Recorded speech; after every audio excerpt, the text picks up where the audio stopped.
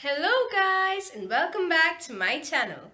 In this video we'll be learning about the knee joint. This is the anterior view of the right knee joint. The knee joint is the largest and most complex joint of the body. The complexity is a result of the fusion of three joints in one. It is formed by the fusion of the lateral femorotibial joint, the medial femorotibial joint and the femoropatellar joints. This is the lateral femorotibial joint and this is the medial femorotibial joint. This is the lateral view of the knee joint where we can see the femoropatellar joint. The knee joint is a condylar synovial joint. It has two condylar joints between the condyles of the femur and the condyles of the tibia, and one saddle joint between the femur and the patella. It is also called a complex joint as the cavity is divided by the menisci. Now looking at the articular surfaces, the knee joint is formed by the condyles of the femur, the condyles of the tibia and the patella. These are the condyles of the femur and these are the condyles of the tibia. Now looking at the main points in the introduction of the knee joint, the knee joint is the largest and most complex joint of the body. The complexity is a result of the fusion of three joints in one. It is formed by the fusion of the lateral femorotibial, medial femorotibial and the femoropatellar joints. It is a condylar synovial joint. It has two condylar joints between the condyles of the femur and tibia, one saddle joint between the femur and the patella. It is also a complex joint as the cavity is divided by the menisci. Now looking at the articular surfaces, the knee joint is formed by the condyles of the femur, the patella and the condyles of the tibia. Now let's look at the ligaments of the knee joint. There are 9 ligaments. The first is a fibrous capsule, the ligamentum patellae, the tibial collateral or medial collateral ligament, the fibular collateral or lateral ligament, the oblique popliteal ligament, the arcuate popliteal ligament, the cruciate ligament, menisci or semilunar cartilages and the transverse ligament. Now let's look at the fibrous capsule in detail. Right here you can see the joint capsule, which is a fibrous or articular capsule. The fibrous capsule is very thin and is deficient anteriorly, where it is replaced by the quadriceps femoris, the patella as you can see here and the ligamentum patellae. Looking at the femoral attachment of the fibrous capsule, it is attached about half to 1 cm beyond the articular margin. The attachment has 3 special features. First, anteriorly the attachment of the fibrous capsule is deficient. Posteriorly it is attached to the intercondylar line. And third, laterally it encloses the origin of the popliteus muscle. This right here is the tendon of the popliteus. So the fibrous capsule encloses the origin of the popliteus muscle laterally.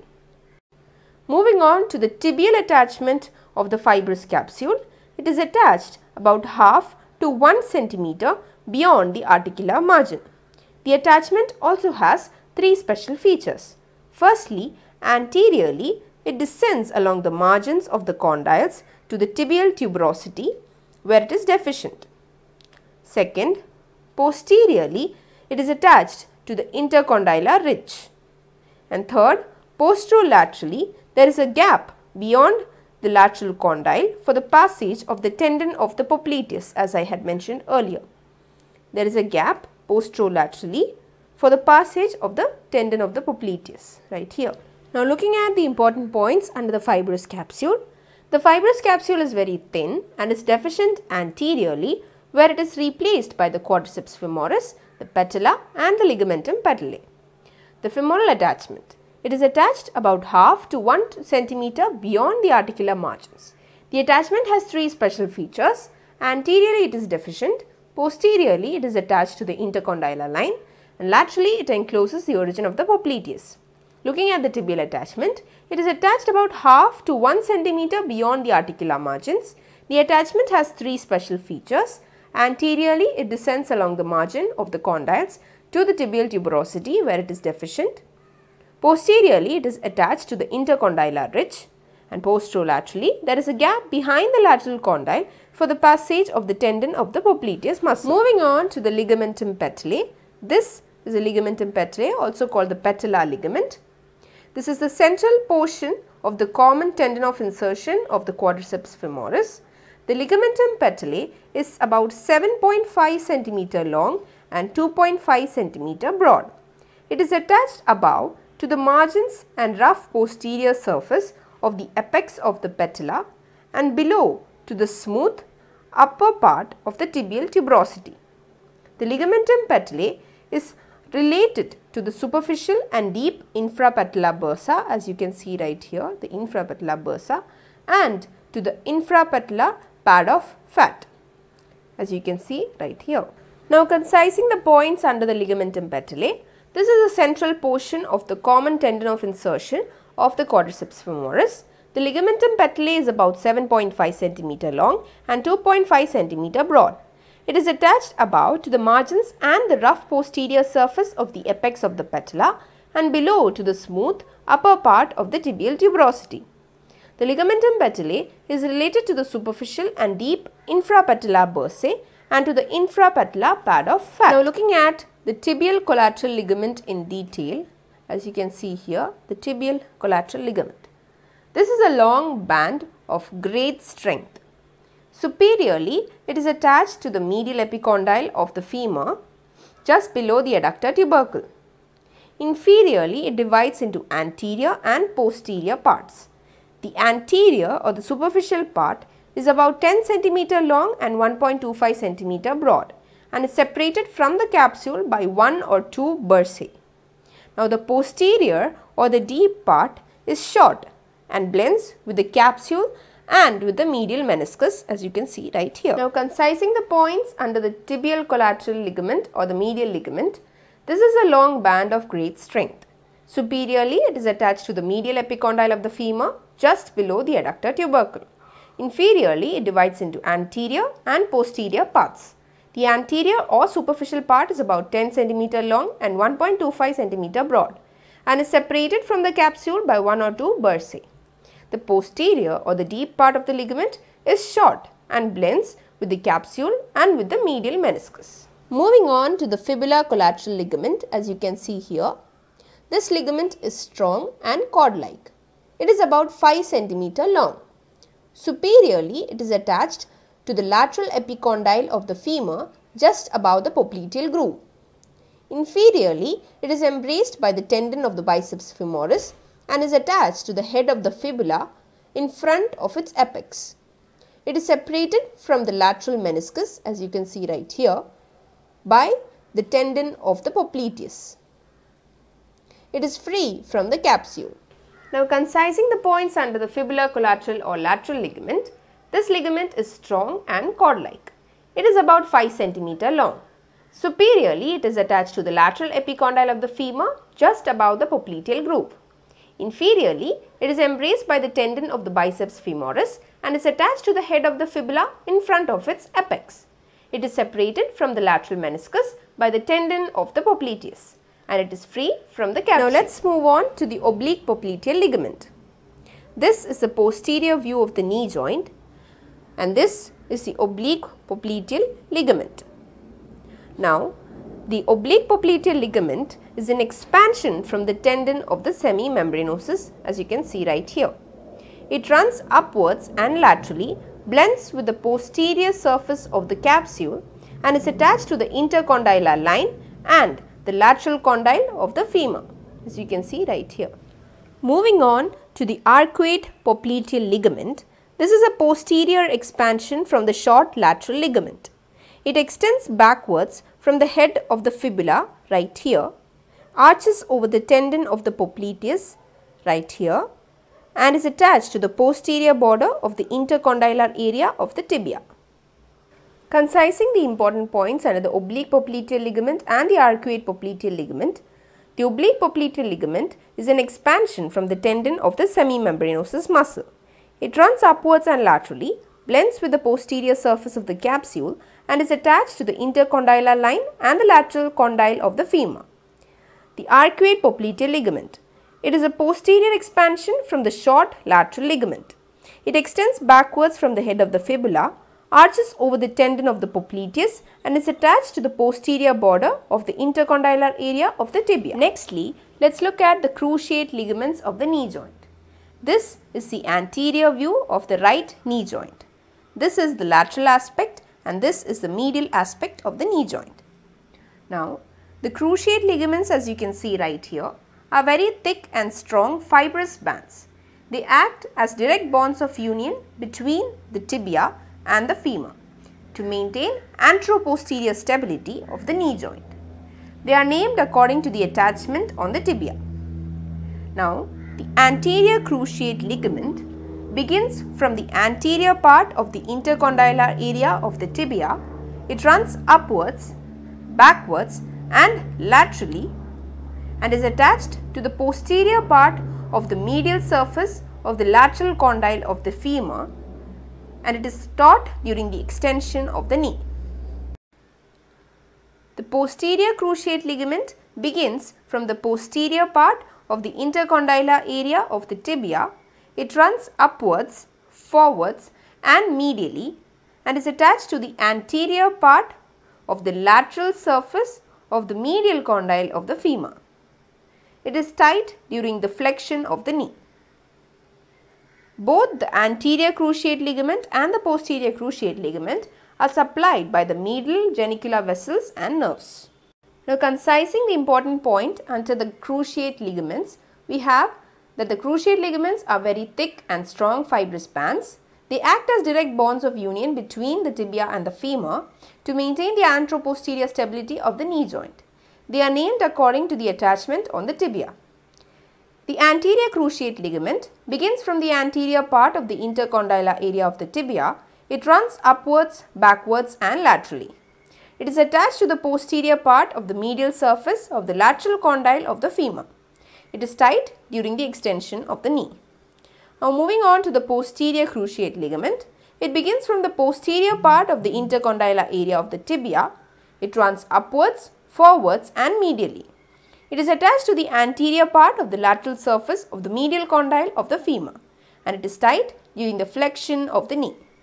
These are supplied by the middle genicular vessels and the nerves. Next, let's move on to the menisci or the semilunar cartilages. The menisci are two fibrocartilaginous discs. They are shaped like crescents. They deepen the articular surfaces of the tibia and partially divide the joint cavity into the upper and lower compartments. Flexion and extension of the knee takes place in the upper compartment, whereas the rotation takes place in the lower compartment. Now, let's look at the features of each of the following meniscus. There are two ends, the anterior and the posterior ends. The anterior and posterior ends of the menisci are attached to the tibia and are referred to as anterior and posterior horns. This is the anterior horn and this is the posterior horn of the meniscus. There are two borders. The outer border is thick, as you can see here, and the inner border is thin.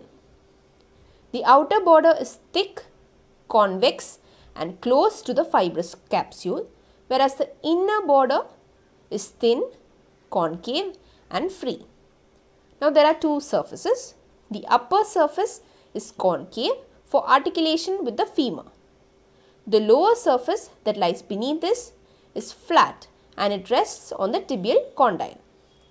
The peripheral thick part is vascular, whereas the inner part is avascular and is nourished by the synovial fluid. The medial meniscus, as you see right here, is nearly semicircular, being wider behind than in front. The lateral meniscus is nearly circular.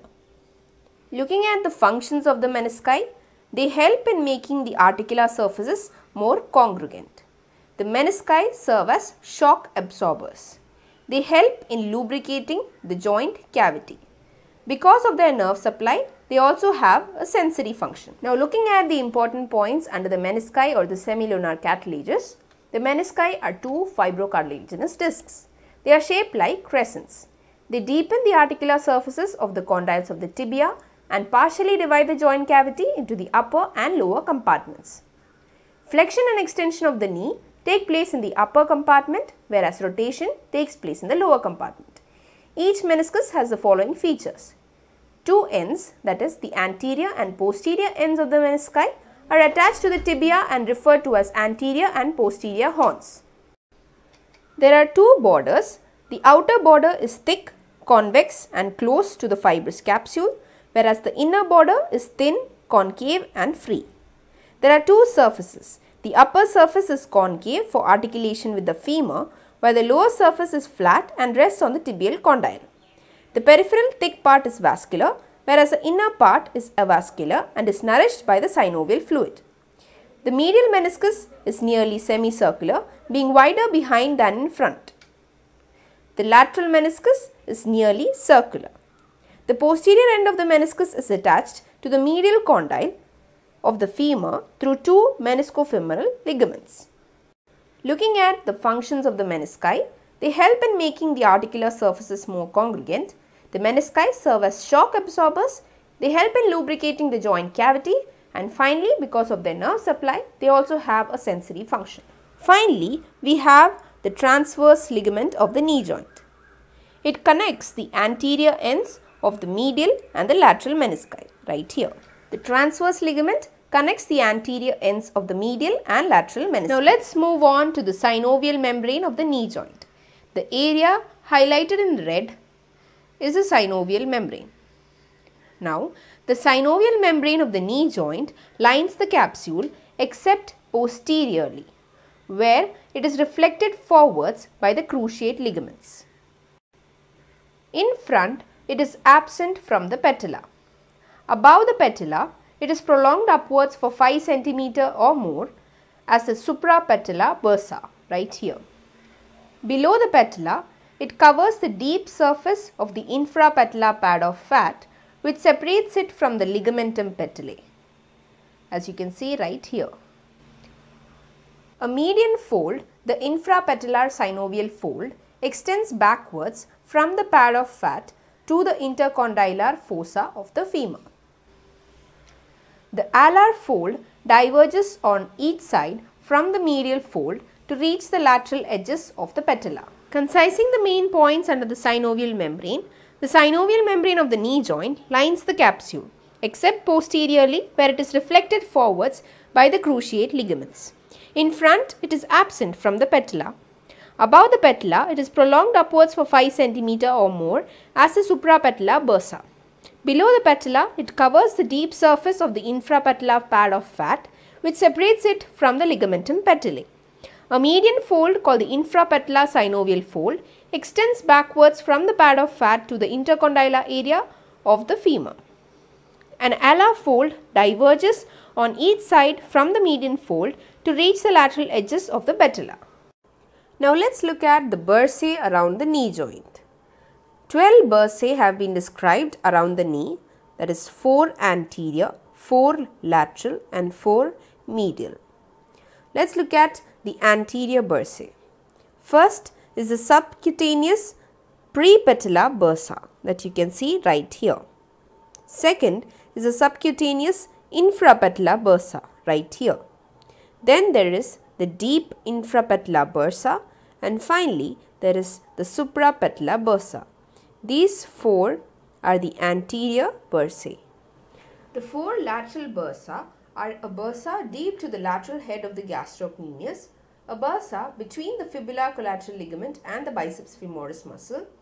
Third is a bursa between the fibular collateral ligament and the tendon of popliteus, and fourth is a bursa between the tendon of the popliteus and the lateral condyle of the tibia. And finally, let's look at the 4 medial bursae. First is a bursa deep to the medial head of the gastrocnemius. Second is the anserine bursa that separates the tendons of the sartorius, gracilis and semitendinosus from one another from the tibia and from the tibial collateral ligament. Third is a bursa deep to the tibial collateral ligament, and fourth is a bursa deep to the semimembranosus muscle. Now concising the main points under the bursa around the knee joint, 12 bursae have been described around the knee. 4 anterior, 4 lateral and 4 medial. These bursae are as follows. The anterior bursae include the subcutaneous prepatellar bursa, the subcutaneous infrapatellar bursa, deep infrapatellar bursa and the suprapatellar bursa. The lateral bursae include a bursa deep to the lateral head of the gastrocnemius, a bursa between the fibula collateral ligament and biceps femoris, a bursa between the fibula collateral ligament and the tendon of popliteus, and a bursa between the tendon of the popliteus and the lateral condyle of the tibia. Finally, the medial 4 bursae include a bursa deep to the medial head of the gastrocnemius, the anserine bursa which separates the tendons of the sartorius, gracilis and semitendinosus from one another from the tibia and from tibial collateral ligament, a bursa deep to the tibial collateral ligament, and finally a bursa deep to the semimembranosus muscle. Now let's look at the relations of the knee joint. Anteriorly, the knee joint is related to the anterior bursa, the ligamentum patellae as you can see right here, and the patellar plexus of nerves. Posteriorly, at the middle, it is related to the popliteal vessels and the tibial nerve as you can see right here. Posterolaterally, it is related to the lateral head of the gastrocnemius right here, the plantaris and the common peroneal nerve, these 3 structures, posterolaterally. Now, posteromedially, it is related to the medial head of the gastrocnemius right here, the semitendinosus, semimembranosus, the gracilis and the popliteus muscle at its insertion. Medially, the knee joint is related to the sartorius muscle, gracilis, semitendinosus and semimembranosus as you can see right here, and the great saphenous vein with its saphenous nerve. Laterally, the knee joint is related to the biceps femoris muscle and the tendon of origin of the popliteus. Concising the relations of the knee joint, anteriorly it is related to the anterior bursae, the ligamentum patellae and the patellar plexus of nerves. Posteriorly, at the middle, it is related to the popliteal vessels, the tibial nerve. Posterolaterally, it is related to the lateral head of the gastrocnemius, plantaris and the common peroneal nerve. Posteromedially, it is related to the medial head of the gastrocnemius, semitendinosus, semimembranosus, gracilis and popliteus at its insertion. Medially, it is related to the gracilis, sartorius, semitendinosus, the great saphenous vein with its saphenous nerve and the semimembranosus muscle. Laterally, the knee joint is related to the biceps femoris and the tendon of origin of the popliteus muscle. Now looking at the blood supply of the knee joint, it is supplied by the 5 genicular branches of the popliteal artery, the descending genicular branch of the femoral artery, the descending branch of the lateral circumflex femoral artery, the 2 recurrent branches of the anterior tibial artery and the circumflex femoral branch of posterior tibial artery. So we have the popliteal artery, femoral artery, lateral circumflex femoral artery, anterior tibial artery and the posterior tibial artery. The nerve supply of the knee joint is by the femoral, sciatic and the obturator nerve. Now let us look at the movements at the knee joint. The active movements at the knee joint are flexion, extension, medial rotation and lateral rotation of the knee joint. Flexion and extension are the primary movements at the knee joint. They occur in the upper compartment of the knee above the menisci.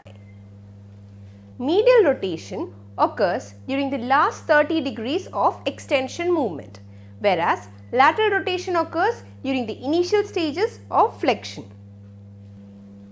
Rotatory movements occur around a vertical axis in the lower compartment of the knee joint below the menisci. Concising the points under the movements at the knee joint, active movements at the knee joint are flexion, extension, medial and lateral rotation. Flexion and extension are the chief movements. These take place in the upper compartment of the joint above the menisci. Medial rotation of the femur occurs during the last 30 degrees of extension, while lateral rotation of the femur occurs during the initial stages of flexion. Rotatory movements take place around a vertical axis in the lower compartment of the joint below the menisci. During different phases of movements of the knee, different portions of the patella articulate with the femur. The lower pair of articular facets articulates during extension, the middle pair during the beginning of flexion, the upper pair during mid-flexion and the medial strip during the full flexion of the knee.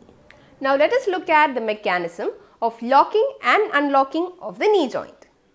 Now locking is a mechanism that permits the knee joint to remain in full extension as in standing without much muscular effort. It is brought about by the medial rotation of the femur during the last stages of extension of the knee joint. This is the right femur.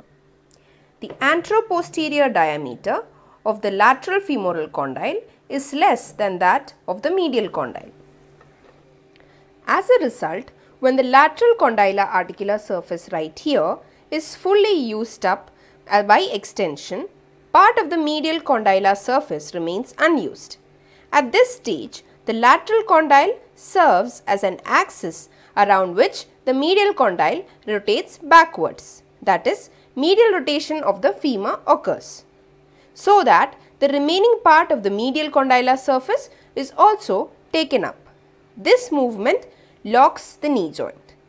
Locking is aided by the oblique pull of the ligaments during the last stages of extension.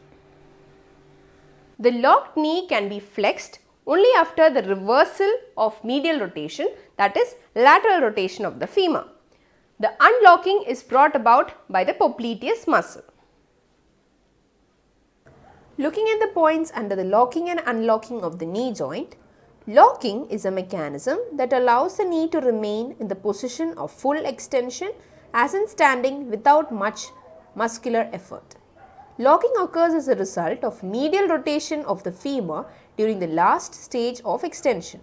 The anteroposterior diameter of the lateral femoral condyle is less than that of the medial condyle. As a result, when the lateral condylar articular surface is fully used up by extension, part of the medial condylar surface remains unused. At this stage, the lateral condyle serves as an axis around which the medial condyle rotates backwards, that is, medial rotation of the femur occurs, so that the remaining part of the medial condylar surface is also taken up. This movement locks the knee joint.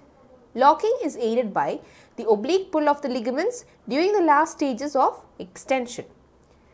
Now, the locked knee joint can be fully flexed only after it is unlocked by a reversal of medial rotation, that is by lateral rotation of the femur. Unlocking is brought about by the action of the popliteus muscle. Muscles producing movements at the knee joint. Extension movement is produced by the quadriceps. Locking is produced by the vastus medialis muscle. Unlocking is produced by the popliteus muscle. Flexion is brought about by the biceps femoris and the semitendinosus and semimembranosus. The medial rotation of the flexed leg is brought about by popliteus, semimembranosus, semitendinosus, and lateral rotation of the flexed leg is brought about by biceps femoris muscle. These muscles right here constitute the quadriceps femoris muscles. This muscle you see here is the popliteus muscle. This is the biceps femoris muscle. This is the semitendinosus and this is the semimembranosus muscle. Looking at the clinical anatomy of the knee joint, osteoarthritis is an age-related cartilage degeneration of the articular surface. Deformities of the knee include genu valgum, genu varum. Diseases of the knee include infections. Injuries include injuries to the menisci, to the cruciate ligaments and collateral ligaments, malalignment of the patella, Baker's cyst and semimembranosus bursitis. I hope you found this video helpful. To get updates on my latest videos, click on the subscribe button. To get notifications, tap on the bell icon. Thank you for watching.